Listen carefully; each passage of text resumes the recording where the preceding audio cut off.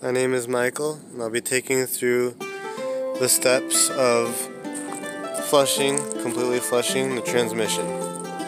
This is a sealed transmission with no dipstick. It's a 2007 Lexus ES350. And the first thing you'll need to do is get this thing jacked up on a completely level surface. So you can see I have jack stands and supportive wood blocks underneath. You'll need this car completely level for when you're finished flushing the transmission, and you need to check the fluid to make sure the fluid is right and it's at the correct level. So that's the first step. The next thing you'll want to do is you want to take the pan down, which you probably already know that. There's the transmission pan. Drain bolt. So you'll take the drain bolt out.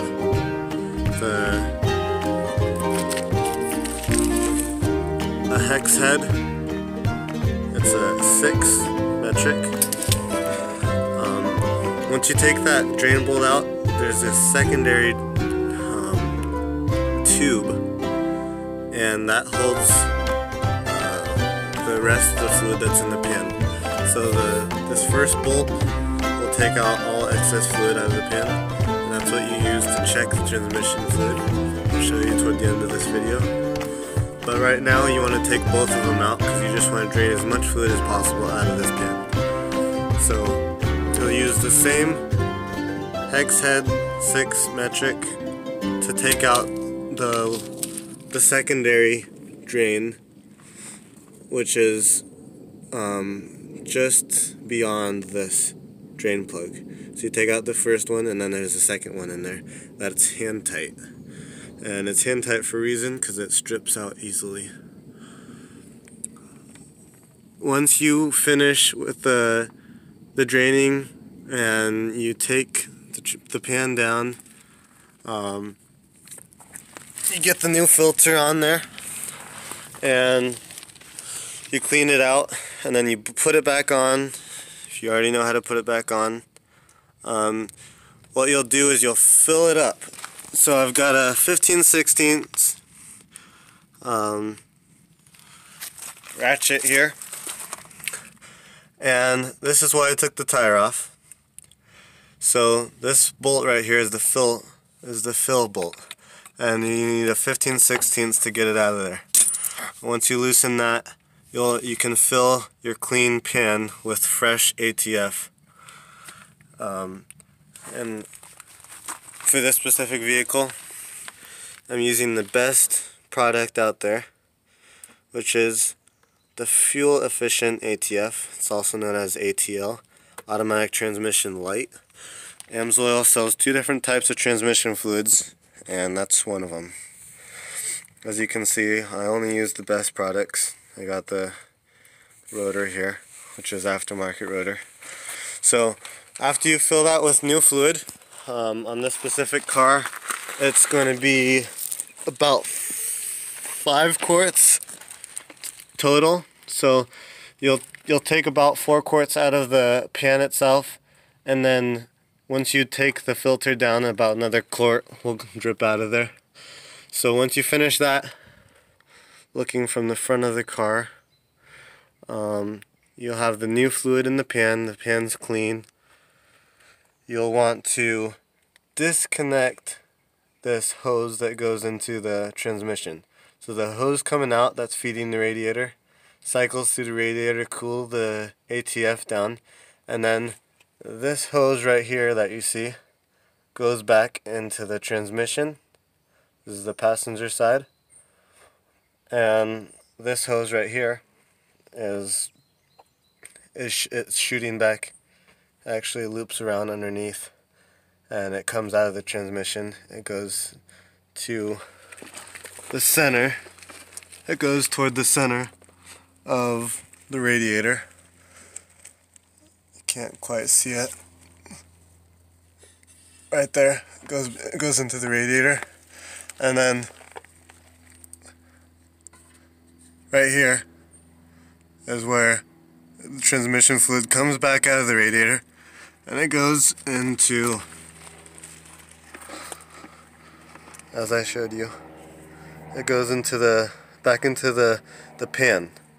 So when it comes out of its torque converter, it goes into this hose, goes through the radiator, cycles through, and it comes back cooler in temperature. It goes back into the pan right here, and once it gets into the pan, the filter can suck it up back into the transmission.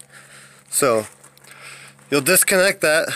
It'll be a little, it'll drip and whatnot, but once you disconnect that, you just set it up so that it's pointing into your drain pan, which my drain pan says I can go up to 6 quarts. It has markings on the side, so level out your pan and you know how much is coming out.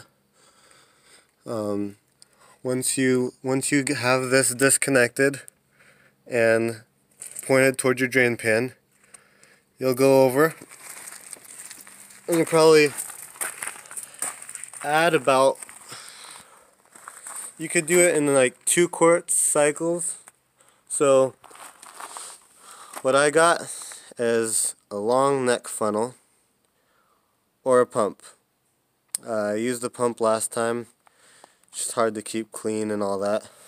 So I went and I got a funnel, long neck funnel, which I'm trying to keep clean.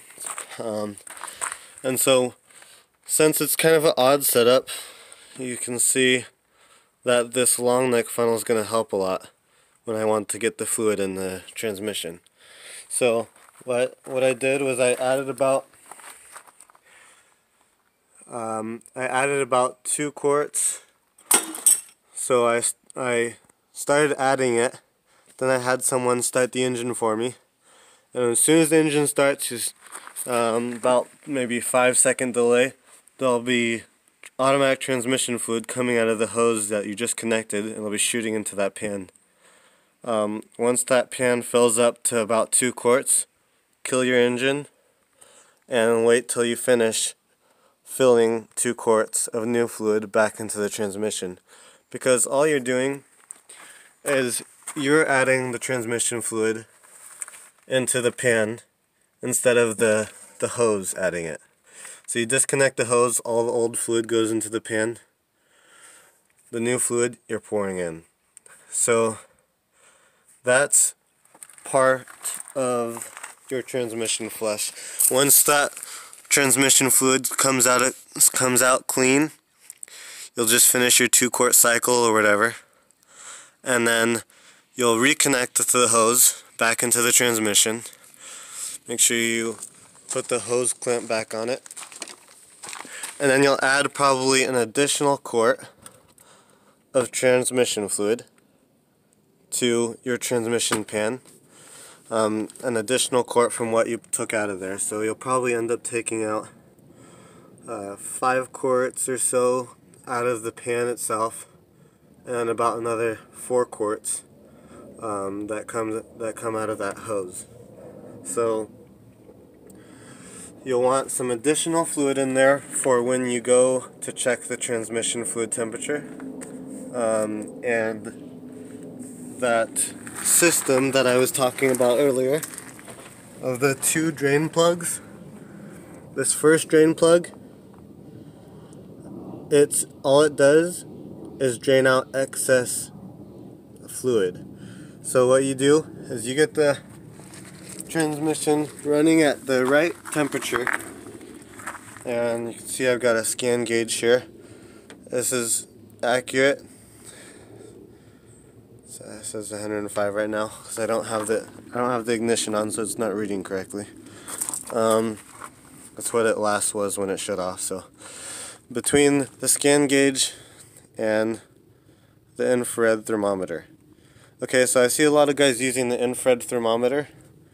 It's accurate for about the first 5 minutes or so as your temperature is climbing. Right now the temperature is 50 degrees outside, and it's probably about 60 now, 62. So it's accurate until all of a sudden your heat starts jumping up, and then the heat is not transferring fast enough through this metal. So if you do use infrared, you're probably going to want to shoot it into the side of the transmission. It's reading 93 right now, and that'll give you your most accurate with the infrared, but it's probably about within 15 degrees. So it's not that accurate, and you want to be checking your transmission fluid temperature on this car at exactly 104 degrees. So what you do is, when you got that extra quart of fluid in there, you start up the car and you let it idle until this thing, the Scangauge, which you'll have to, it was kind of a pain, but I had to program it specifically for this car and for reading transmission fluid temperature. So I named it ATL, which is it's the AMSOIL name for it, automatic transmission light. So when that temperature, which is, it'll probably take a while to climb if it's 50 degrees when you're doing it. When it gets to 104 degrees, you take this and you unscrew it, and all excess fluid comes out. If there is no excess fluid coming out, that means you need to kill the vehicle and then add more ATF. Once you add more ATF, you can start up the engine again, run it to 104 degrees, and then see if any fluid comes out. And if there's fluid that comes out, wait till it starts dripping and screw it back in, because the fluid temperature is constantly rising, and as it rises, it expands, so more fluid and more fluid will come out. So don't let it drain all the way. Just as soon as it starts dripping, screw it back in. What happens is there's a tube under this. So you unscrew this, and then inside of that there's a tube that goes up about 2 inches per se, and it holds fluid at whatever it stands at. So the fluid only comes and goes into the tube if there's too much of it. If you have the right amount, which you'll probably want too much to start with, and so that way some comes out, so you know there's the right amount. Otherwise it'd be hard to tell whether there's the right amount or not. So once you drain the first one, you'll unscrew this, let it drip, let it pour. Once it starts dripping, screw it back in. You're good. Your transmission fluid is perfectly at the place where the manufacturer specified. So that being said, your car needs to be level to get that right transmission fluid level, and that is the main thing. One of the biggest steps and problems I had was checking this transmission fluid, because of having to get the Scangauge and hooking it up to the computer, and that was just, it took a lot of time. This whole process probably took me about 6 hours. So when you get into it, you don't want to stop. So I try and have everything ready. Get all your tools, whatever you'll need. I had to use a metric hex head for the drain plug, and then also for the little tube that was that's beyond the drain plug, which lets all the fluid out of the pan.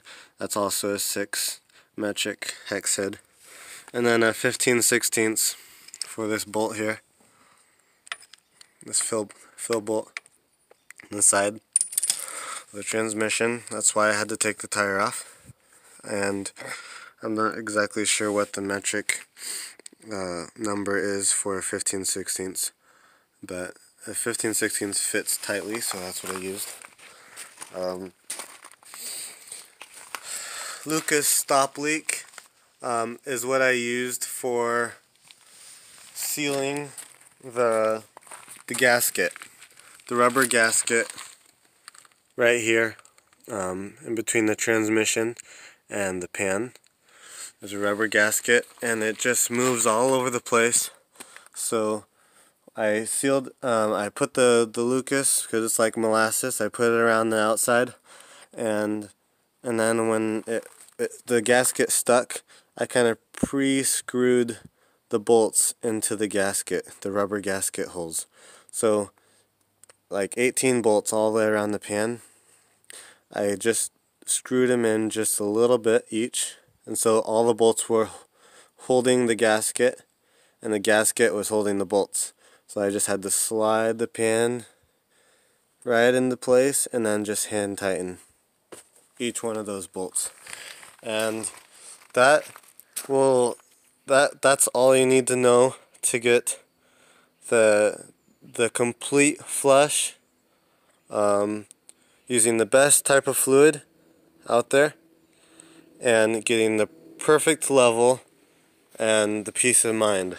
So using this ATF, you probably don't need to do another flush for 100,000 miles. This stuff's so good.